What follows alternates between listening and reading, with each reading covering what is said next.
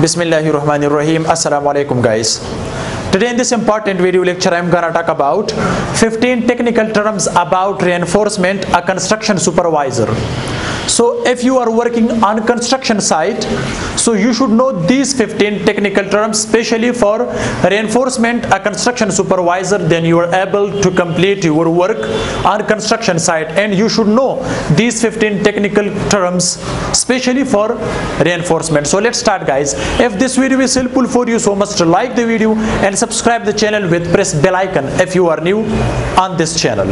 Especially for site engineer and site supervisor, these 15 technical terms are very helpful. So let's start guys. Here the first one is lap and compression.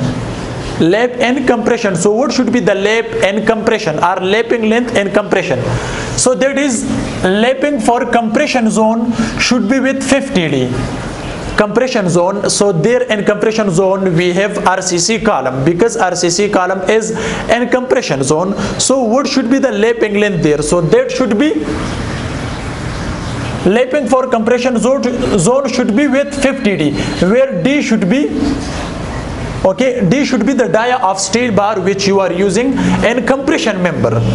Okay, so that should be 50D. D should be dia of steel bar which you are using in compression member or compression structure. Okay, the second one is lapping for tension. So in tension we have simply like beam. So what should be the lapping length there? So the lapping length should be with 40D, especially in tension.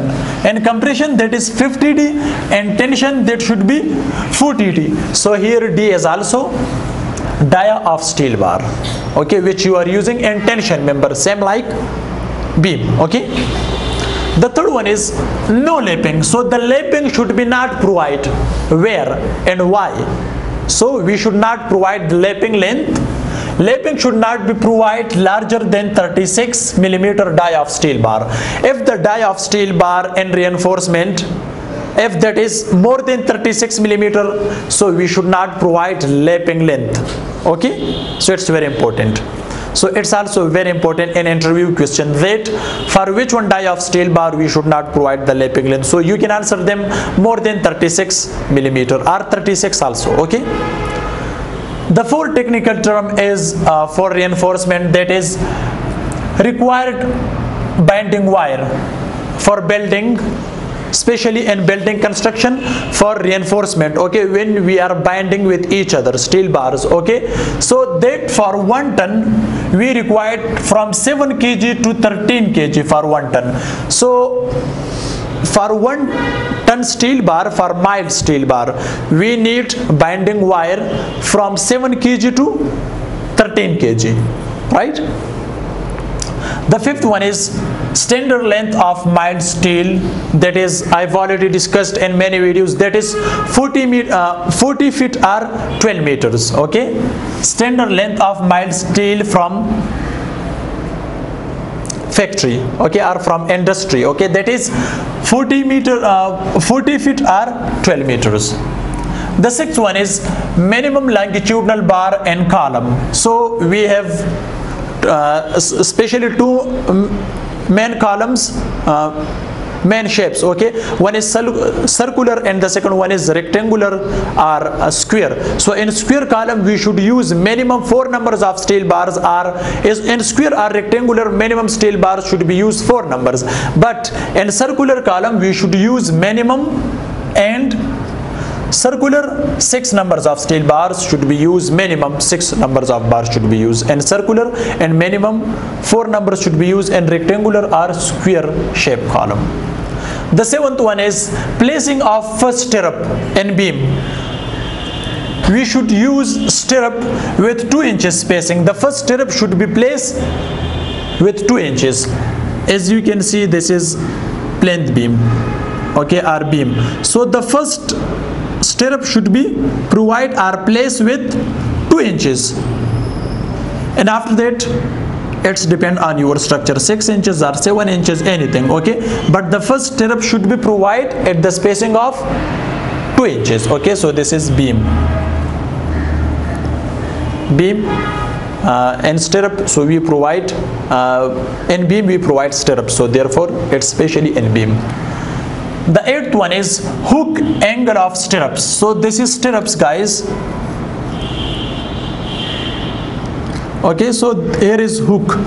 Okay, the hook angle, it should be 135 degree. That should be 135 degree. Okay, so hook angle of stirrup should not be less than or more than 135 degree.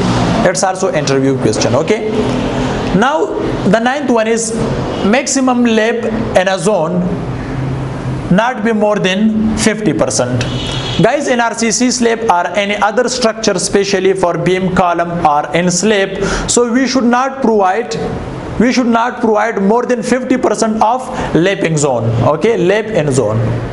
Okay, that is a danger for structure. The 10th one is hook's length and stirrup. Hook's length, this is hook and this is the length of hook. So it should be 90. So D is dia of steel bar. Dia of steel for stirrup. That should be 90. So with 90 we can get the length of hook and stirrup. Okay. So guys, here the 11th one is bent up bar. What is bent up bar? So in RCC slab we provide bent up bar. So bent up bar should be provided near its support in RCC slab. So guys, you can see this is cross section of RCC slab. So we provide bent up bar here like this. So this is bent up bar. Okay, so the bent up bar should be provided in RCC slab near its support. Okay, so here is support. Here you can take for example column. Okay, so it should be provided near its support, bent up bar. Now bend bar for column, especially for column. So column is a vertical member, so with 90 degree we should bend the bar here with 90 degree in RCC column. Okay, so the bend length should not be less than 18 inches. It should be 18 inches. Okay, this is very helpful. The 13th one is grade of concrete. So which one grade of concrete should be used for RCC slab? So use minimum M20 grade concrete. So use minimum M20 grade concrete for RCC slab. You should not use for beam and also for RCC slab less than M20 grade concrete. Okay. The 14th one is slab thickness. So the slab thickness should not be less than 125 millimeters. Minimum, it's minimum 125 millimeters. So you can take it more than 25 or 125 but not less than 125 millimeters in RCC slab. So guys, the last one technical term especially for reinforcement, a construction supervisor, that is spacing of steel bars.